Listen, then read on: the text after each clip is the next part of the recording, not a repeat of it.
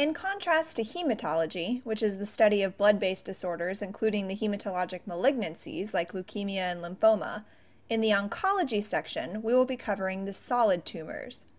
The cancer types that are most commonly tested on the USMLE Step 2 include breast, prostate, lung, ovarian, testicular, and cervical cancer. We'll begin our discussion with breast cancer. In this section, we'll cover how the test makers may describe a woman presenting with breast cancer, the diagnostic workup, including special genetic markers such as BRCA1 and 2, as well as treatment options for patients with breast cancer. Most breast cancer is detected when a woman herself notices a lump or mass in her own breast. However, with the increase in the prevalence of screening mammography, more and more asymptomatic women are diagnosed with early-stage, small breast cancers, which is a good thing. Less commonly, a medical practitioner can sometimes detect a mass on physical exam, although the recommendations regarding routine self-breast exams and physician breast exams are controversial, so they'll probably not be tested on the USMLE Step 2. What you should know is how test makers will describe the case presentation when they want you to know breast cancer is the diagnosis. Keywords they may throw into the clinical vignette when they're describing a malignant breast mass include a firm or a hard texture, fixed or immobile feeling on palpation, or in more advanced tumors, fixation of the mass to the chest wall itself. Breast cancer can present with several manifestations. Most often it presents as a palpable lump, but can also cause skin changes like dimpling or changes in the color or texture of the skin. It can cause nipple retraction if the tumor involves the ligaments within the breast, and can also cause nipple discharge. If the nipple discharge is bloody, that's classically associated with something called intraductal papilloma, but bloody nipple discharge can be seen with any tumor that invades the ductal system. Here are some illustrations to help you remember the changes associated with breast cancer.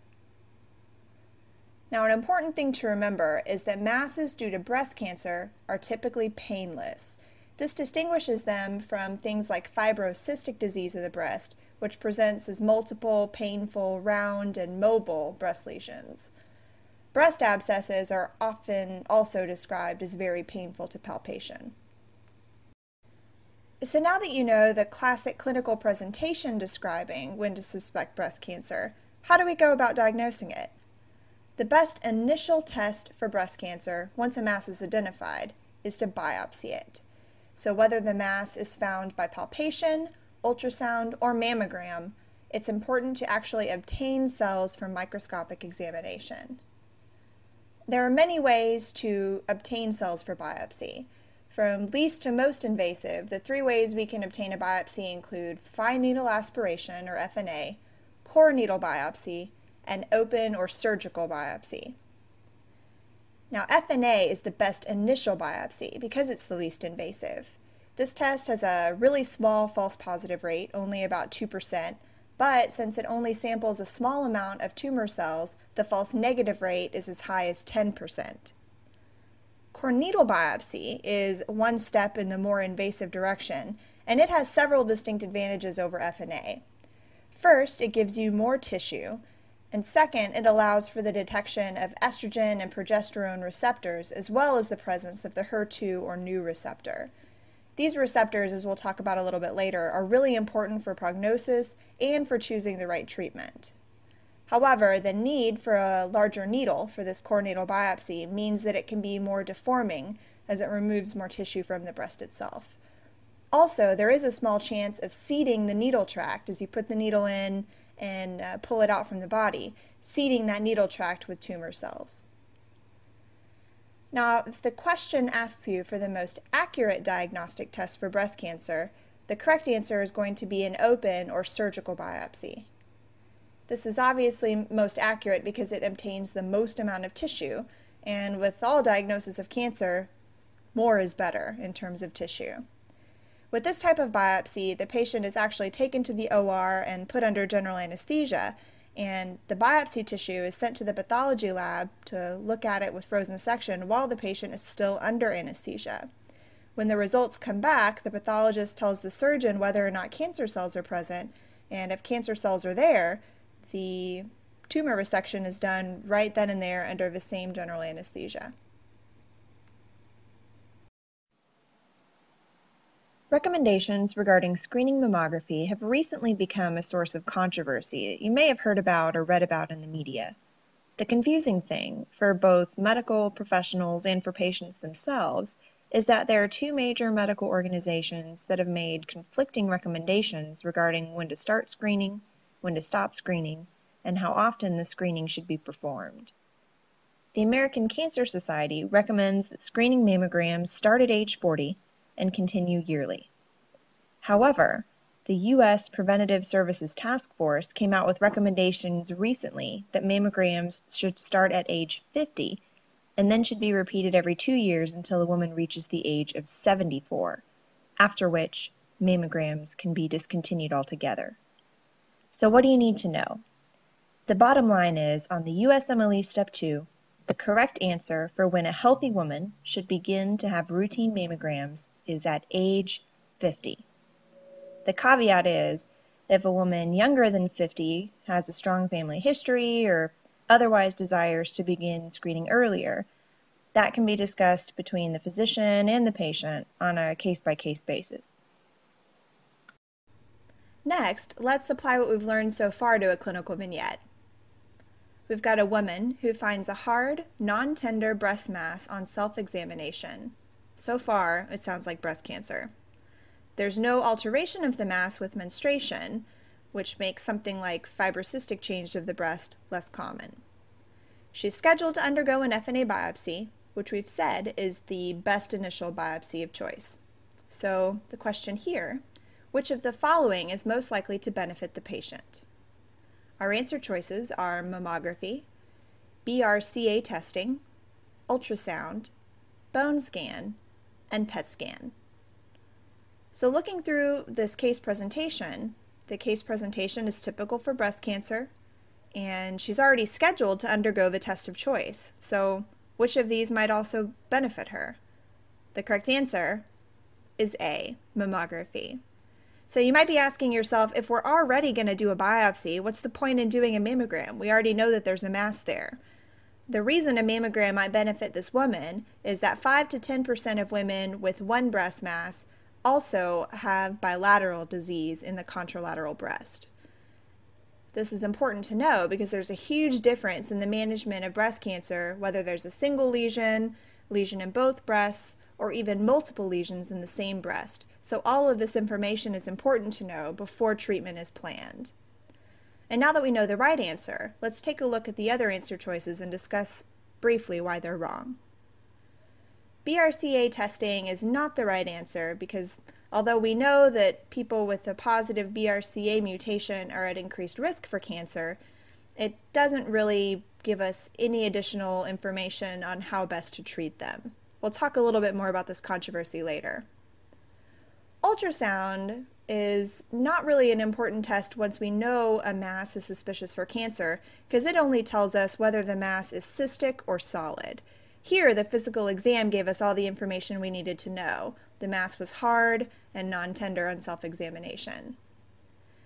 Now, a bone scan really just gives us information on whether or not there are metastases present in the bones. And PET scan similarly. It just tells us whether there may be suspicious lesions in lymph nodes or other parts of the body suspicious for cancer. We mentioned ultrasound as one of the wrong answers to our previous question, so when is ultrasound the right answer? Ultrasound is the most useful when a mass is felt by either the patient or the physician, and it's not exactly clear by the physical exam whether the mass is cystic or solid. Ultrasound is sometimes a better test in young women because young women have more dense glandular tissue in their breast, and that makes mammograms a little bit less reliable. But on the whole, you should choose ultrasound as the best first test if the question stem gives you every reason in the world to think this woman does not have cancer, and perhaps she has instead a fibrocystic breast condition. Typically, the women will be young, in their 20s, the mass will be painful, and they'll get larger and smaller. The pain will get better and worse at various times in her menstrual cycle. We also saw PET scan as an answer choice in our last clinical vignette. A PET scan is a nuclear medicine study, and it uses tagged glucose and takes special pictures to show where it accumulates in the body. Cancer cells grow much, much faster than normal cells, and to grow that much faster, they need to take up more glucose. Therefore, they take up more of this tagged glucose, and that's what makes them light up on the PET scan. Now remember, a PET scan is far from a perfect test, because things like infection also cause increased glucose uptake. It's also a common misconception that if something is positive on a PET scan, you don't have to biopsy it. That's not the case. Biopsy is still the very best test for diagnosing cancer, and most oncologists won't even treat a patient unless their cancer is proven by biopsy. So when is PET scan the right answer? PET scan is the right answer on the USMLE Step 2 if you have an enlarged or abnormal-looking lymph node or other mass that's somewhere in the body where you cannot easily obtain a biopsy. You can also use PET scan to follow or look for recurrence in a cancer you've already proven with biopsy. Let's take this case as an example. Here we have an 80-year-old woman with biopsy-proven breast cancer. She has no nodes with cancer in the axilla, and the primary lesion is small. Therefore, the woman may not need adjuvant chemotherapy, which we'll talk more about later. She has a chest CT that shows an abnormal hilar lymph node. In this case, a PET scan may be useful because it can exclude the abnormal hilar lymph node as a metastasis. Therefore, if the PET scan is negative, she may not need additional chemotherapy. But if the PET scan is positive, the doctor may go ahead and treat her with adjuvant chemotherapy. Genetic and molecular medicine and the assessment of cancer risk is a really hot topic right now in research. As is the case with most controversial topics, the USMLE Step 2 question writers tend to shy away from questions about the exact meaning of BRCA test results, unless the findings are really straightforward. So here's what we know for sure. BRCA mutations can be inherited and tend to run in families. They definitely increase your risk of breast cancer, and in a woman who presents with breast or ovarian cancer at a young age, she may have a BRCA mutation. What's not clear is what to do with those test results. And because it's controversial, the USMLE Step 2 will not, for example, ask you who should or should not receive a test for the BRCA mutation, or how the treatment should be altered whether or not BRCA is positive. Another area of controversy is the breast MRI. So some physicians find it useful in certain populations, but since its benefit has not been proven, it will not likely be the correct answer for any USMLE Step 2 question. Years ago, all breast cancer was treated with mastectomy and the removal of all the axillary lymph nodes. That's because breast cancer first spreads to lymph nodes under the arm. Now, breast cancer can be removed either with a lumpectomy or a mastectomy, more about that later, but all the lymph nodes are not always removed in all patients. This is because we've found removing all of the axillary lymph nodes can cause really severe side effects and problems down the road, mainly lymphedema, which is the painful swelling of the arm that's on the same side as surgery. Instead, what we typically do to examine the lymph nodes in a patient with breast cancer is at the time of lumpectomy or mastectomy, we do something called a sentinel lymph node biopsy. We do this because we want to know the risk that the breast cancer has spread to the lymph nodes under the arms. So the sentinel lymph node is the place that receives the lymphatic drainage from the place where the cancer is in the breast. It's identified by injecting contrast or a special dye into the tumor or the tumor bed, and it lights up the first lymph node that drains lymphatic flow from that area.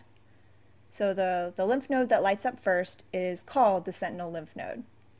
It's usually surgically removed at the time of lumpectomy or mastectomy, and it's checked under the microscope for cancer. If the sentinel lymph node is negative, it's really unlikely that any other lymph nodes or places elsewhere in the body will have cancer, so in those cases a total lymph node dissection is not done. If the sentinel lymph node is positive, meaning the cancer is spread from the area in the breast to that one lymph node under the arm, additional lymph nodes from the axilla will be taken and sampled to determine how much lymphatic spread is present. Breast cancer cells can have several hormonal receptors on their surface. They can have estrogen receptors, progesterone receptors, or they can have receptors for the human epidermal growth factor 2, which is known as HER2 or new receptor.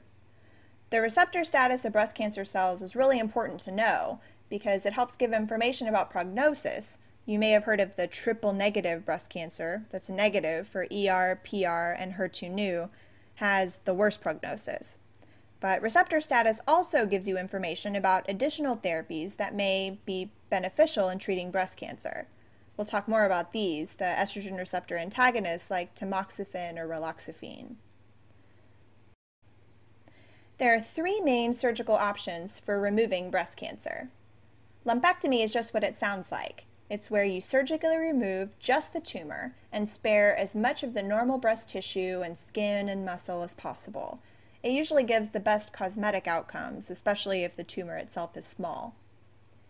The modified radical mastectomy is a little bit more radical.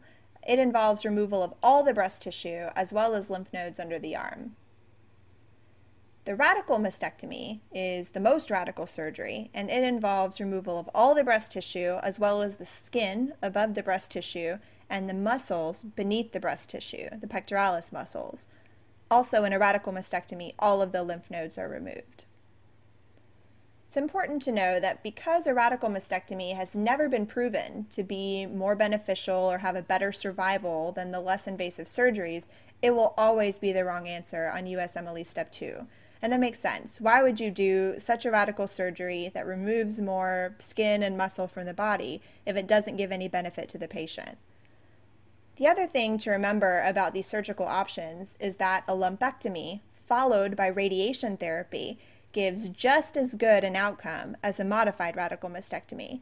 So in this case, for early stage breast cancer, the treatment option is really left up to the patient. If the patient would rather spare as much breast tissue as possible, she can have a lumpectomy followed by radiation. Or if she'd rather just have the whole breast removed and not have to undergo radiation, she can have a modified radical mastectomy. It's just important to know for the test and for counseling patients in the future that both will have the same results in terms of risk of cancer recurrence as well as the chances of dying from breast cancer. After surgery and possibly radiation therapy, women who have estrogen or progesterone receptor positive cancer should receive hormonal therapy. People who have ER or PR positive breast cancer have a better survival and less recurrence if they take one of these hormonal treatments. Tamoxifen is an estrogen antagonist that acts as an antagonist in the breast and an agonist in the endometrium. So it's important to remember about tamoxifen that women who have not yet had a hysterectomy have an increased risk of uterine or endometrial cancer. Raloxifene has a benefit that it is an antagonist both in the breast and in the endometrium, so it has much less risk of increasing chances for uterine cancer. The aromatase inhibitors work by blocking the production of estrogen, and studies have actually shown that aromatase inhibitors work better than either tamoxifen or raloxifene. So, if all of these are present as answer choices, you should choose one of the aromatase inhibitors. It's going to be most likely to benefit the patient. It's important to keep in mind the key differences in the side effects of these oral hormonal therapies, so let's review them here. It's important to remember that tamoxifen increases the risk of both endometrial cancer and blood clots. That's because tamoxifen acts as an agonist in the endometrium and an antagonist in breast tissue. Raloxifene increases the risk of blood clots, but it has much less risk of endometrial cancer because it acts as an antagonist in the endometrium. Aromatase inhibitors increase the risk for osteoporosis because they block the effects of estrogen everywhere in the body, including their beneficial effects of estrogen in the bone density. You may have heard of this monoclonal antibody medication called trastuzumab. So when is trastuzumab the right answer on test day? It is a monoclonal antibody that is made against the HER2/neu receptor. So all breast cancers should be tested for the HER2/neu receptor, and trastuzumab should be given if HER2/neu is positive. Its main benefit is that it decreases the risk of breast cancer recurrence after surgery. Not all women with breast cancer need chemotherapy, but when chemotherapy is given, it's either given before or after the definitive treatment, which in the case of breast cancer is surgery. Neoadjuvant means that the therapy is given before a definitive treatment, and adjuvant means that chemotherapy is given after the definitive treatment. The goal of neoadjuvant chemo is to reduce the amount of cancer in the body and to make the surgery more likely to be successful, whereas adjuvant chemotherapy is given to kill any cancer cells that may have been left behind after surgery or may have spread to other parts of the body before the surgery was performed, but that are too small to be detected by imaging or other diagnostic tools. Indications for adjuvant chemotherapy after breast cancer surgery and maybe radiation include tumors that are big, they're larger than 1 centimeter, or the presence of cancer in the axillary lymph nodes. It's important to remember that in addition to being useful as an adjuvant hormonal agent, tamoxifen has been shown to reduce the risk of developing breast cancer. So it's sometimes given to women who don't have breast cancer, but have multiple first-degree relatives with the disease. Again, the BRCA mutation is a source of controversy. We know a positive mutation increases a person's risk for cancer, both breast and ovarian, but we don't yet know exactly what to do with that information in terms of either prevention or treatment. What does that mean to you? It's unlikely to be a source of questions on your USMLE Step 2. To wrap up this section, let's review some things that have been definitely shown to lower mortality in breast cancer. That means they're likely sources of questions on the USMLE Step 2. Mammograms pick up smaller, earlier stage cancer, so they improve mortality by detecting the cancers when they're more likely to be treated to a total cure. All tumors should be tested for estrogen and progesterone receptors, and if it's appropriate, should be followed by the use of hormonal therapy. Remember that aromatase inhibitors have better effects than tamoxifen or raloxifene, so if all of them are correct answers, choose aromatase inhibitors. Adjuvant chemotherapy improves survival if the tumor is large, greater than 1 centimeter, or if lymph nodes are positive. And remember that lumpectomy plus radiation has equal survival to a modified radical mastectomy, so it should be left up to patient preference.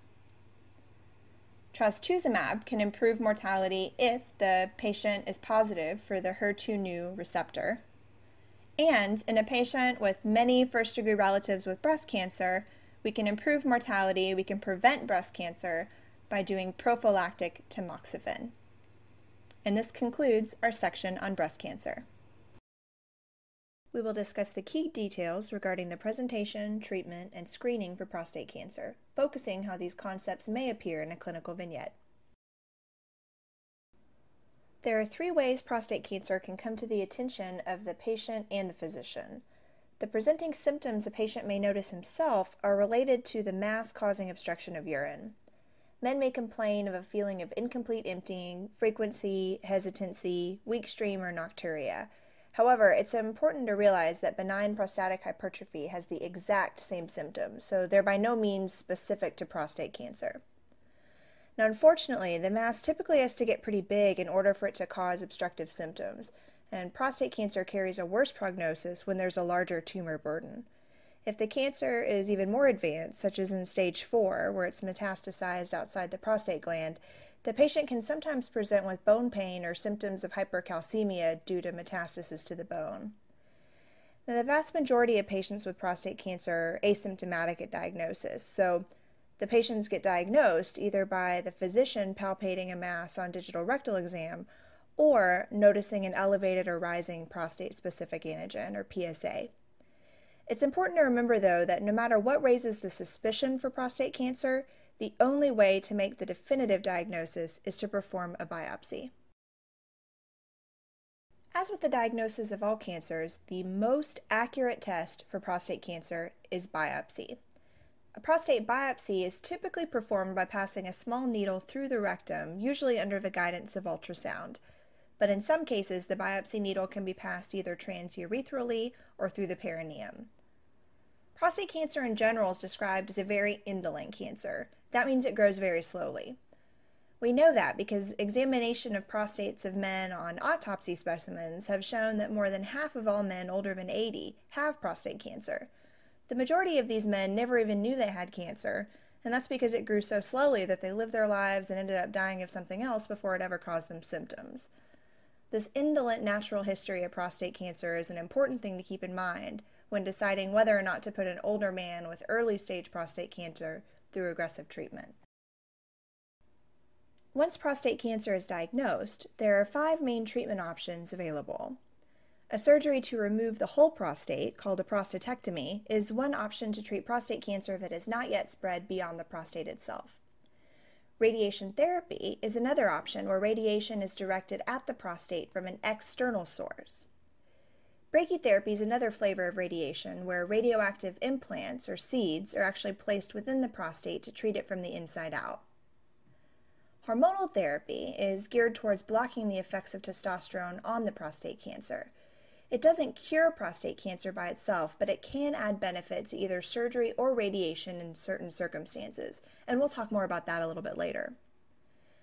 Something they call watchful waiting is another option, especially given what we just talked about concerning the slow-growing, indolent nature of most prostate cancers. Depending on the age, health status, and personal preferences of the patient, sometimes watching the cancer with parameters such as PSA, physical exam, and imaging can be a reasonable approach. On the USMLE Step 2, they will not ask you which of the treatment options is best, because for localized prostate cancer, the literature is mixed. However, you should be familiar with the side effects and how they differ among these treatment options. It's controversial, but there are some studies that suggest prostatectomy may have a slight benefit over radiation therapy in terms of overall survival. However, there are some significant complications associated with prostatectomy, including erectile dysfunction and urinary incontinence, that patients have to keep in mind when choosing treatment. It's well established that the side effects of erectile dysfunction and incontinence are much more common after prostatectomy than after radiation therapy. So we've said a biopsy is of the utmost importance in making the diagnosis of prostate cancer. So what do we look for when we examine a prostate biopsy? The Gleason score is a number from 2 to 10 that describes the histologic grade of the tumor. A higher Gleason score means the cancer looks less like the normal prostate with small unified glands and more like a dedifferentiated anaplastic tumor. A Gleason score is obtained by a pathologist looking at the biopsy specimen under the microscope, and the oncologist or urologist uses the Gleason score to help estimate prognosis and choose treatment. Studies suggest that a high Gleason score means a patient may derive more benefit from prostatectomy rather than radiation or one of the other first-line treatment options. As we mentioned before, hormone therapy is one treatment option for prostate cancer. Typically, it's not a curative treatment, but rather helps control the size and progression of metastasis once they've occurred. Hormone therapy is different between prostate and breast cancer in that tamoxifen, remember, helps to prevent breast cancer recurrence, whereas hormone therapy for prostate cancer simply shrinks recurrence or metastasis that have already occurred. Flutamide is one option for hormonal therapy, and it works by blocking the action of testosterone and DHT on prostate cancer cells, and it does that by acting as a competitive antagonist. Leuprolide and goserelin are GnRH agonists. They first act to actually stimulate a burst of LH and FSH release from the anterior pituitary, but then eventually they downregulate LH and FSH, which leads to an overall decrease in production of endogenous testosterone. Ketoconazole is actually an antifungal medication, but it also acts to suppress testosterone production. And finally, orchiectomy stops endogenous production of testosterone by the testes altogether with surgical removal. We've discussed on prior slides some of the beneficial treatments for patients with prostate cancer. As with most cancer therapies, it's not clear exactly which treatment modality is clearly superior. It's often left up to the patient and the individual characteristics of that patient's cancer stage, grade, and other medical problems as to which treatment they decide to undergo. With so much controversy, it's important not to get too wrapped up in the details and to focus on the clear-cut points that are not up for debate, and therefore are much more likely to be tested on your USMLE Step 2. Here are some statements that are incorrect and will never be the right answer when asked about the treatment of a patient with prostate cancer. First, screening for prostate cancer is controversial enough, but using imaging like prostate ultrasound or pelvic CT scan is never indicated for prostate cancer screening. Prostate ultrasound is not a screening test. What it's used for is to localize lesions to biopsy when the prostate-specific antigen, or PSA, is found to be high or rising. Partial surgeries, analogous to the lumpectomy for breast cancer, are also never the right answer. With prostate cancer, you either remove the whole prostate or nothing at all. Chemotherapy has not been shown to be beneficial in curing prostate cancer. What it's used for is a treatment of last resort to control metastatic disease that has failed either local therapy or hormonal therapy. Also remember, we've said this before, the key difference between hormonal therapy for breast cancer and prostate cancer is that in breast cancer, tamoxifen or other estrogen antagonists have been shown to prevent the recurrence of disease and even to prevent disease in the first place if there's a strong family history. In prostate cancer, anti-androgen medications simply shrink disease that is already present.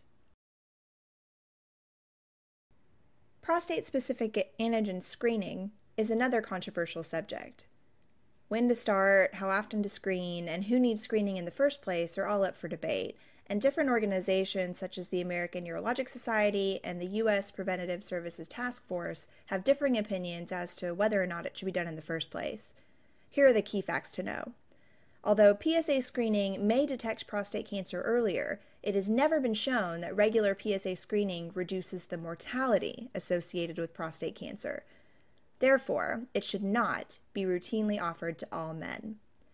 It's important to keep in mind that a normal PSA definitely does not exclude the possibility of prostate cancer, and a high PSA can be caused by conditions other than prostate cancer, most notably BPH or prostatitis. However, if prostate cancer is known to be present after being diagnosed by biopsy, we do know that the higher the PSA, the larger the volume of cancer that's likely to be present in the body. PSA is also a valuable tumor marker to survey for the recurrence of prostate cancer after prostatectomy or radiation therapy. Even though PSA screening isn't indicated for all men, the medical community does agree that PSA screening should be discussed between the patient and his doctor on a case-by-case basis. People with a strong family history or other risk factors for prostate cancer may benefit from screening.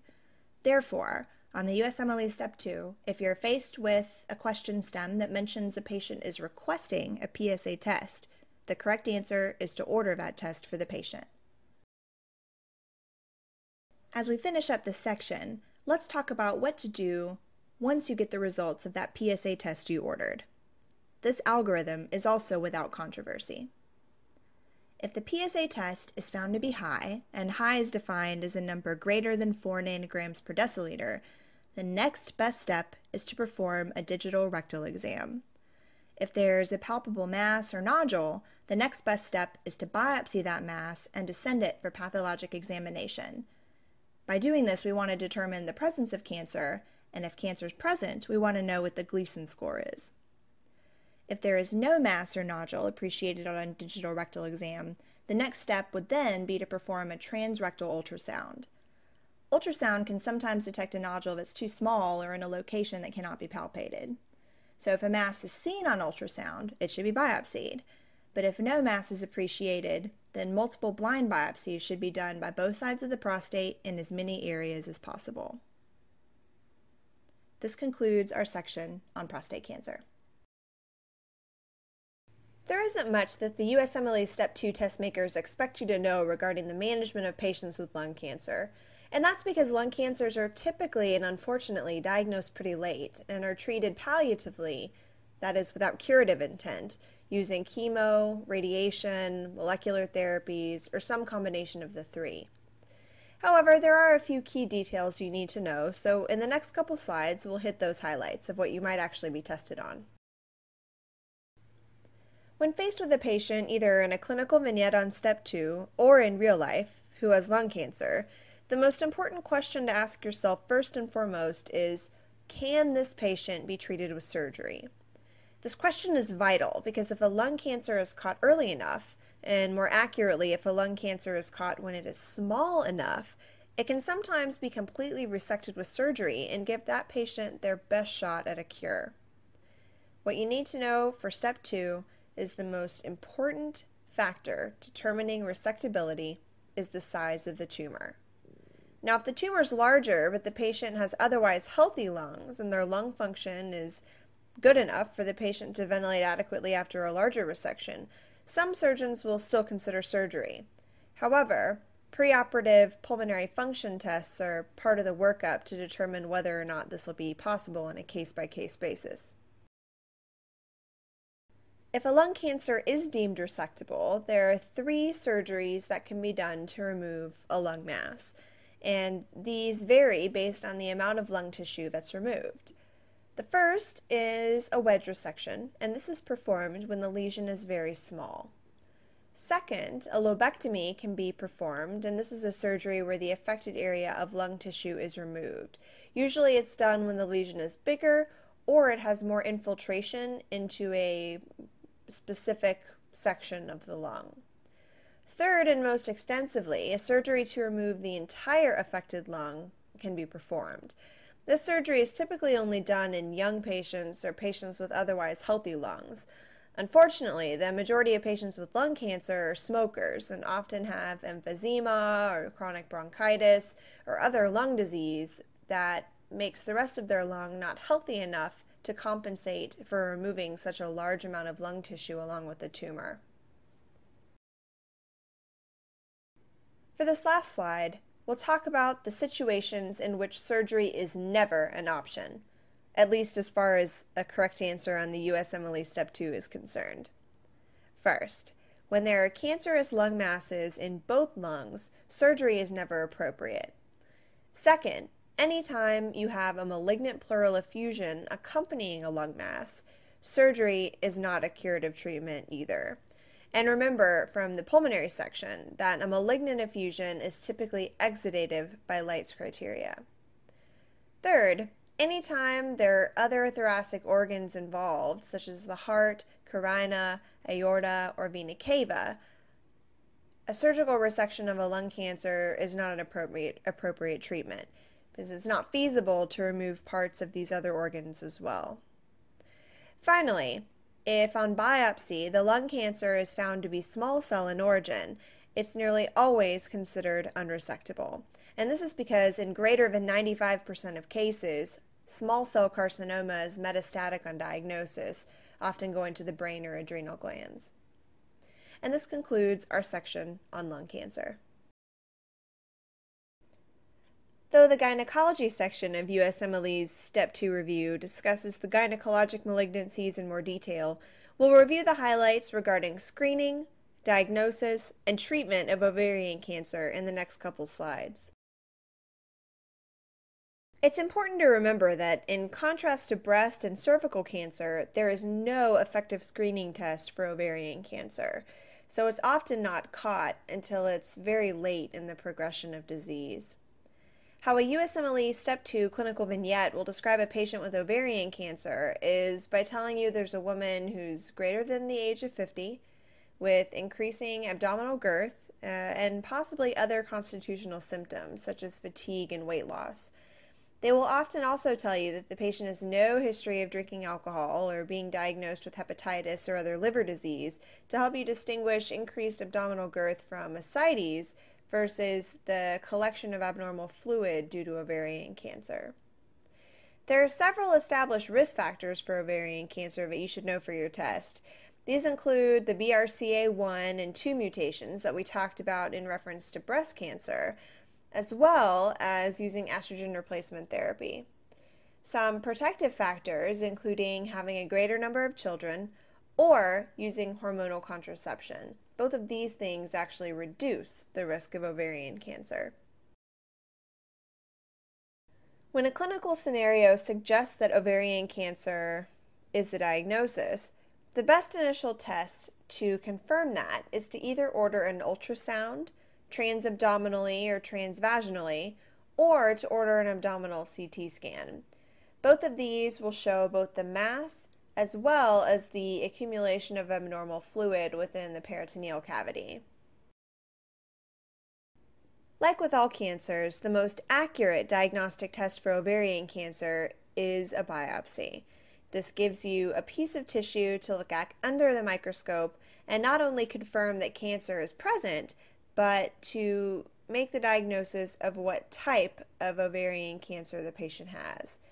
The vast majority of ovarian cancers are adenocarcinomas, and these arise from the lining of the ovary itself, but there are more rare forms of ovarian cancer that include the germ cell tumors. The treatment for ovarian cancer typically consists of surgery followed by chemotherapy. And there's one important thing to keep in mind regarding the treatment of ovarian cancer. It's one of the few times where we do a surgery even in patients who have widespread metastatic disease. That's not usually the case for most other forms of cancer. The surgery for ovarian cancer is pretty extensive. You basically cut out as much as you need to remove all of the visible tumor.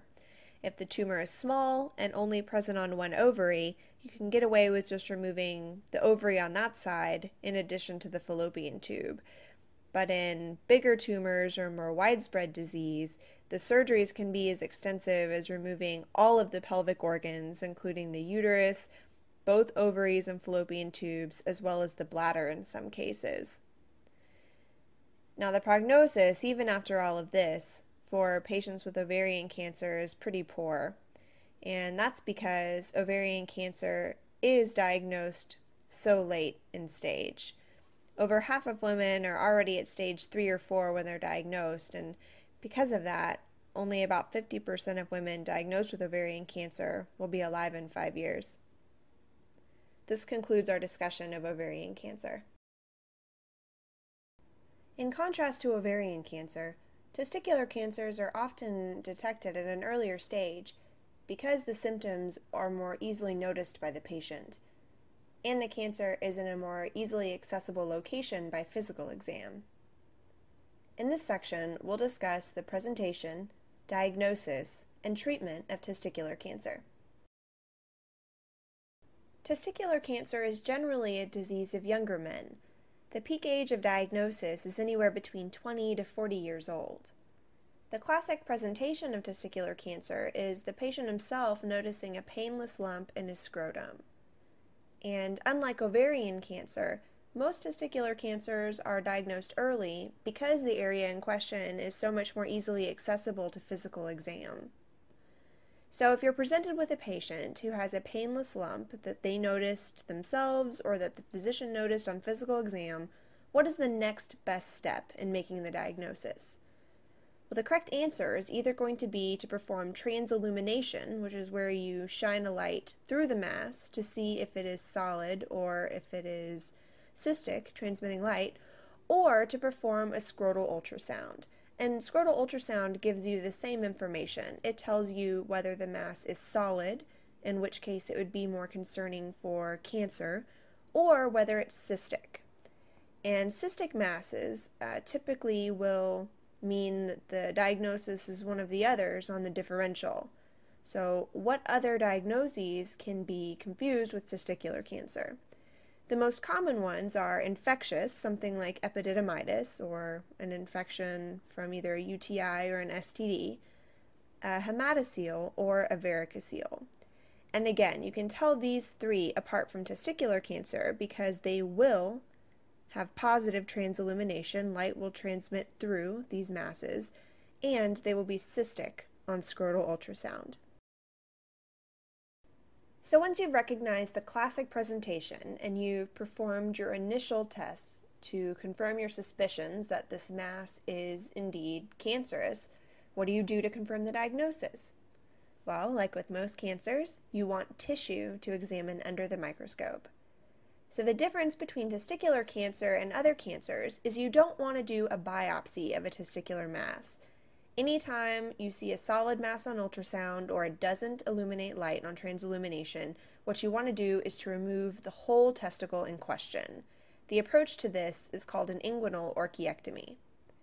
It's important not to cut the scrotum during this excision because it can spread disease and seed unaffected skin and soft tissue with cancer cells. For the same reason, you will never do a needle biopsy on a suspected testicular mass.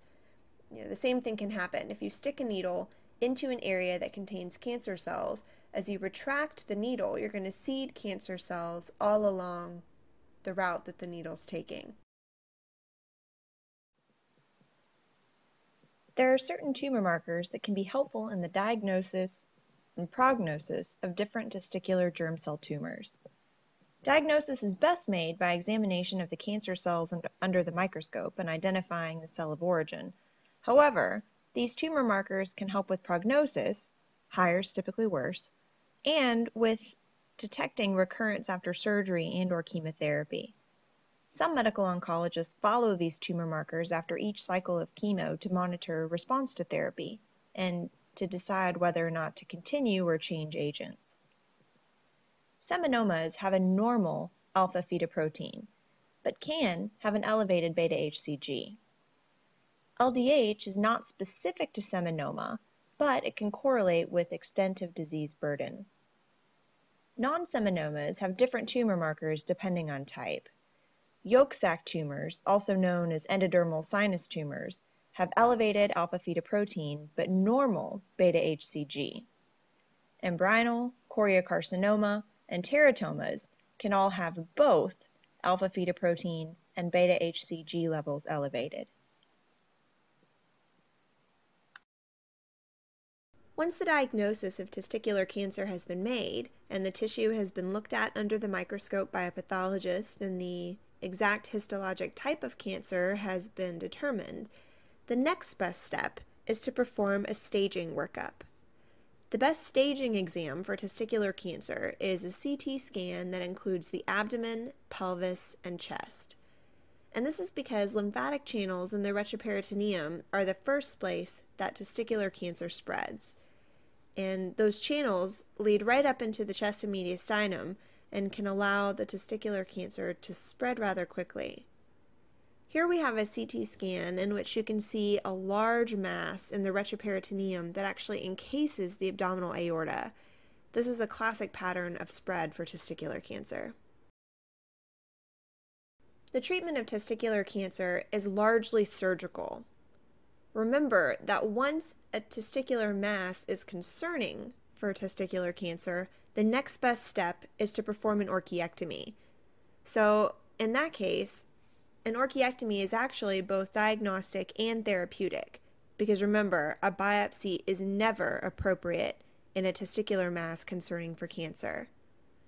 Now, once the testicular mass is taken out, examined by a pathologist, and the type of cancer is determined by looking at the tissue under the microscope, the patient may or may not need radiation as part of their regimen to treat any local disease left behind at the tumor bed. Chemotherapy is often included in the regimen as well because it acts systemically to treat any disease that's spread throughout the body through the lymphatics to other sites. It's important to remember that in contrast to ovarian cancer, testicular cancer actually has a pretty good prognosis, and that's because the site of disease is easily accessible to palpation by the patient himself and to healthcare providers, so it's usually diagnosed pretty early. 3/4 of men have local disease at diagnosis, and that means that there's actually a 90% cure rate when the disease is caught early. And even if it's not, testicular cancer is actually one of the only cancers in which chemotherapy can actually cure widespread metastatic disease. So even a man who has lung or even brain metastasis at diagnosis can be cured with chemotherapy. And this concludes our section on testicular cancer. In this section, we'll cover the prevention and early detection of cervical cancer, its clinical presentation, and treatment. Although the oncologic community has made great progress in the last few decades in the treatment of cancer, our biggest gains in preventing death from cancer has actually been in either preventing cancer from arising in the first place by identifying major risk factors, or in performing effective screening to catch cancer when it's at an early, non-invasive, and more easily treatable stage. Now, there's no better example of this than cervical cancer. The more we understand about cervical cancer, the better we realize that almost all cases are associated with an infection with the human papillomavirus. Particularly, serotypes 16 and 18 are very likely to cause cervical cancer. Therefore, in the last few years, there's been a lot of attention in developing and promoting a vaccine against the human papillomavirus.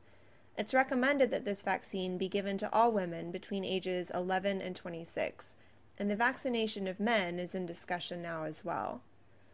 All the vaccines against human papillomavirus include serotypes 16 and 18 because they're most commonly associated with cervical cancer. Some vaccines also include the serotypes 6 and 11, which are more associated with genital warts. Now, aside from prevention, early detection is the other cornerstone in preventing death from cancer, and cervical cancer is no exception. The rate of death from cervical cancer has declined sharply since the routine initiation of pap smear screening.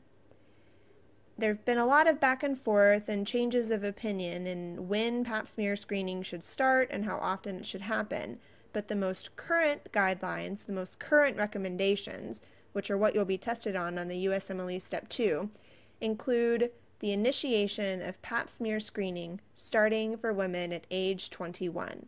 Now, that's regardless of sexual activity. The frequency is recommended to be every 2 to 3 years until the woman reaches the age of 65 or has a hysterectomy without evidence or history of prior cancer. The results of a pap smear can range from totally normal cervical cells all the way to frank cancer. In the middle of the spectrum include different degrees of dysplasia or abnormality in the cervical cells themselves. The most common abnormal pap is a finding called atypical squamous cells of undetermined significance, or ASCUS for short. So what happens when a woman has ASCUS on her pap? Well, the next best step is to perform HPV testing. If the ASCUS is HPV positive, the next step is to send the woman for a colposcopy and to perform a cervical biopsy to get more cells in order to get more information on whether or not a pre-invasive form of cervical cancer is present. If the ASCUS is HPV negative, the woman can go ahead and come back for a repeat pap smear in 6 months to make sure that the ASCUS has resolved or hasn't progressed into a more high-grade dysplasia. In addition to ASCUS, further along the spectrum of cervical dysplasia include low-grade and high-grade dysplasia. If these findings are found on pap smear, the woman is sent directly for colposcopy and biopsy of the lesion. Now, it's important to remember that the finding of ASCUS doesn't necessarily mean the woman has cancer or definitely will develop cancer. It can simply be a false positive, and the younger a woman is, the more likely it is that the ASCUS is a false positive. It's also important to remember that although the pap smear has decreased the deaths from cervical cancer and helps detect it early, all in all, it does not lower mortality as much as other screening tests such as mammography or colonoscopy. Most cases of cervical cancer are detected when the woman is asymptomatic based on her abnormal pap results, as we discussed previously. If the woman is symptomatic from her cervical cancer, the common presenting symptoms are most likely to be abnormal vaginal bleeding. The hallmark, or the key words to note in a clinical vignette, are post-coital bleeding, or bleeding after sexual intercourse. Other symptoms from cervical cancer can include abnormal vaginal discharge, dull pelvic pain or a sensation of fullness in the pelvis, as well as dysuria. If cervical cancer is caught early, before it's spread beyond the pelvis, the treatment of choice is hysterectomy. Here we see the surgical cuts made in the removal of the pelvic organs. A hysterectomy removes not only the uterus, but also the perimetrial tissues that flank the cervix, as well as the upper portion of the vagina. If cervical cancer is diagnosed at a more advanced stage, where it spread to the lymph nodes or other areas in the pelvis, surgery isn't enough. Radiation, with or without the addition of chemotherapy, gives the patient her best chance of cure in more advanced cases. In cases of widely metastatic disease, where a disease is spread beyond the pelvis, unfortunately a cure is not possible, but chemotherapy and radiation therapy can be given to control the symptoms of the cervical cancer and to improve the patient's quality of life. And this concludes our section on cervical cancer.